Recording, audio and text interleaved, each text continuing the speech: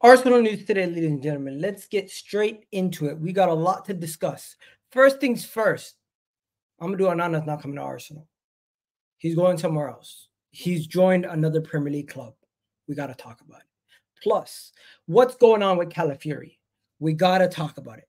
Is financial fair play affecting Arsenal? We got to talk about it.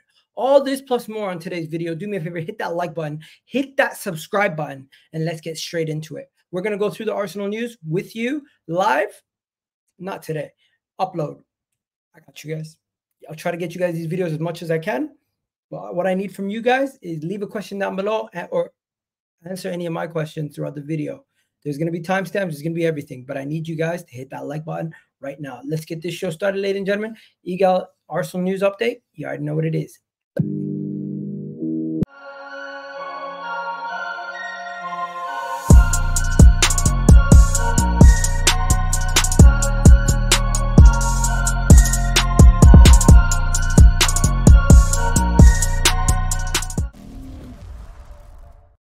Ladies and gentlemen, let's get straight into it. So where do we begin?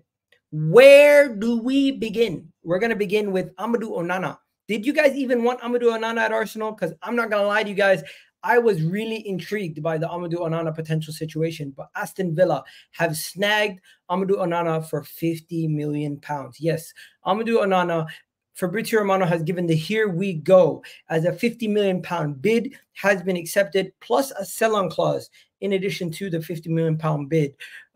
Formal proposal accepted, a 5-year deal to Aston Villa, as Amadou Onana is expected to have his medical very soon and to be signing as an Aston Villa player very, very soon. This is a good signing for Aston Villa, and this also means Arsenal have something else down their sleeve.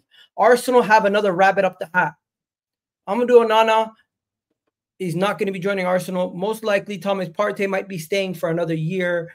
Are you guys happy about that Thomas Partey is going to be staying for another year? And are you upset that Amadou Onana did not sign for Arsenal Football Club? Barcelona also considered Amadou Onana, as Barcelona were looking at him.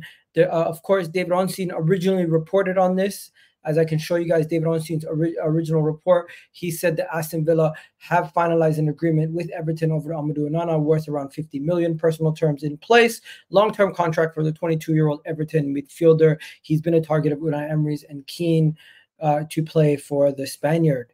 So it looks like Aston Villa have gotten their guy.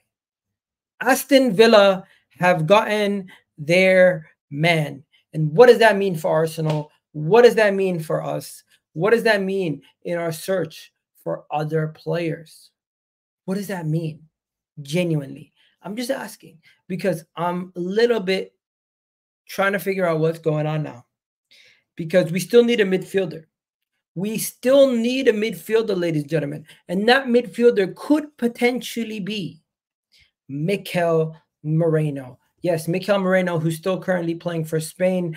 Team News Ticks has said that Arsenal are interested in Mikel Merino. There's been numerous reports coming out that Arsenal are interested in Mikel Merino. Mikel Merino is available for around £30 million.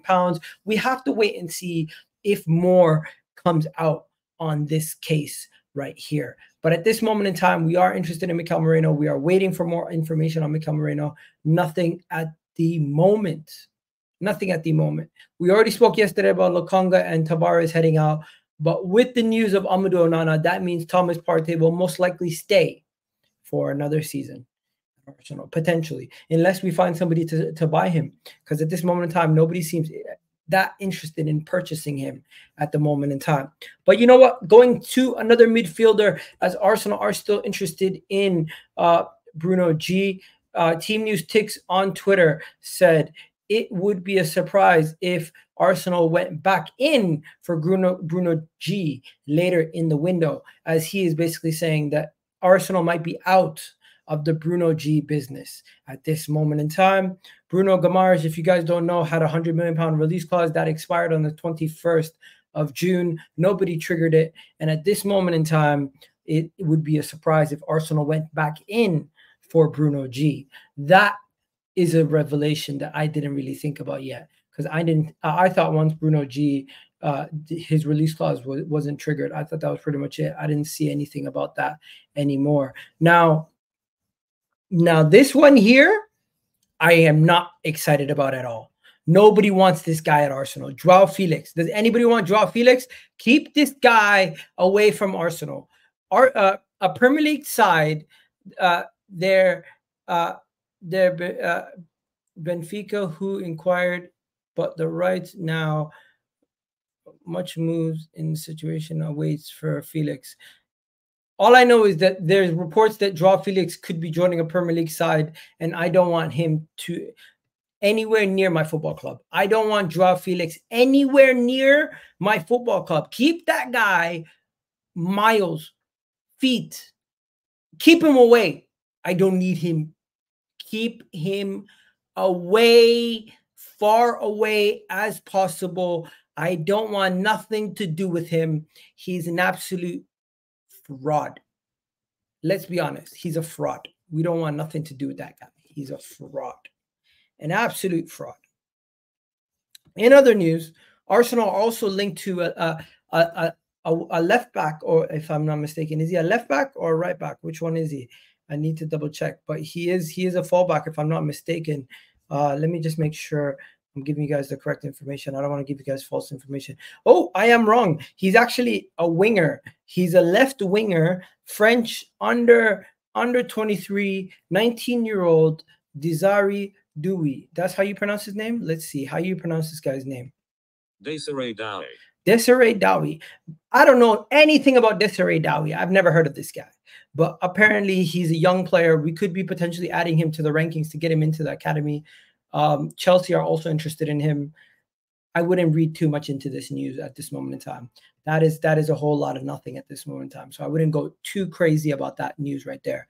But there is some news on Calafiori, and there is some news on the Arsenal situation. So let's get straight into some of these Fabrizio Romano updates, ladies and gentlemen.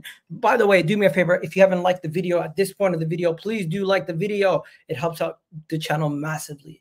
Arteta and Arsenal transfer plans. It is very difficult summer. Everything is a bit slow. The market and the rules in place have made clubs more aware. It is a bit more difficult to do business. We have to adapt, and we are still want to deliver and improve. This is coming from Mikel Arteta on Arsenal's transfer plans. About 3 hours ago, speaking about how the market has become a little bit more difficult and you have to navigate it a little bit more strategically, especially with the financial fair play rulings and everything around financial fair play just being a little bit more difficult. Edu and Arteta understand that they have to be a little bit more frugal or a little bit more smart with their planning. Hence why we gave David Raya a 1-year loan with an option to buy instead of just signing him out last year, because that 1 year gave us a little bit more financial flexibility in our situation. Update on Ricardo Pereira about 5 hours ago. I am really getting sick and tired of the Ricardo Calafiori updates.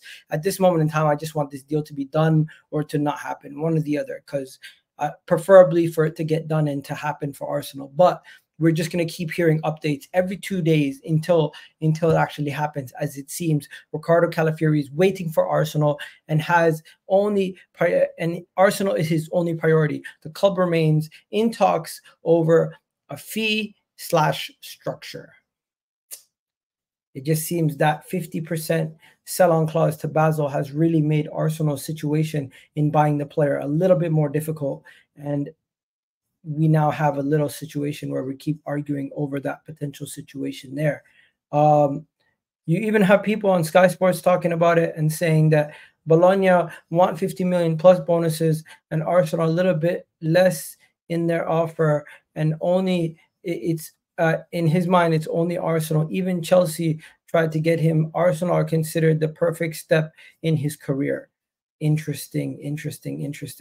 As you guys can see, more stuff on this. But yeah, let's get to AFC stuff. Let's see what he's saying. He's talking about some Arsenal Academy players. Nothing special there. Leandro Trossard's wife on Instagram enjoying the vacation. That's beautiful. Mikel Arteta speaking about the transfer window. We already spoke about that. We already spoke about Bruno Guimarães.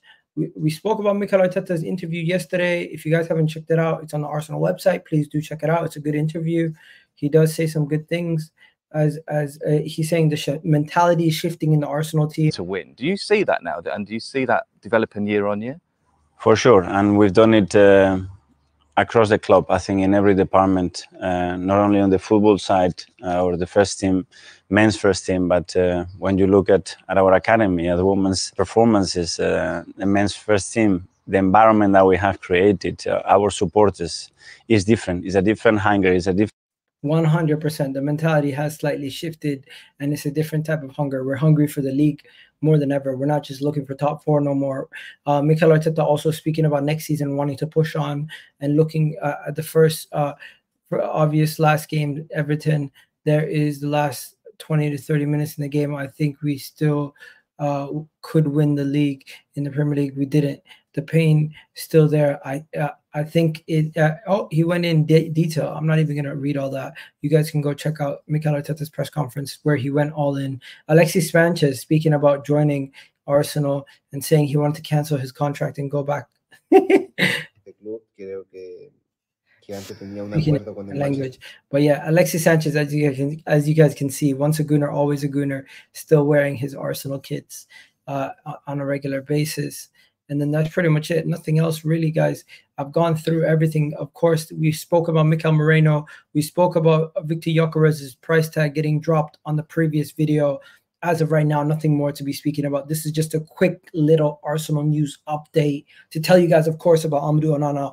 Are you guys annoyed that we missed out on the Amadou Onana signing? What do you guys think about the whole Calafiori situation? Are you annoyed? Do you just want the deal over the line? What do you think about the whole situation? And overall, how you guys feeling at this moment in time in the transfer window, as Arsenal have not signed a single player in the first team, and we're currently in the 13th of July. If you want to count David Raya, you can count him as the first signing then. But yeah, that's pretty much it, ladies and gentlemen. I'm out of here. Hopefully you guys enjoy the Saturday, and hopefully you guys enjoy the Euros final. I'll probably speak to you guys after the Euros final. For now, I bid you guys adieu. Peace, ladies and gentlemen. Catch you guys on the next side.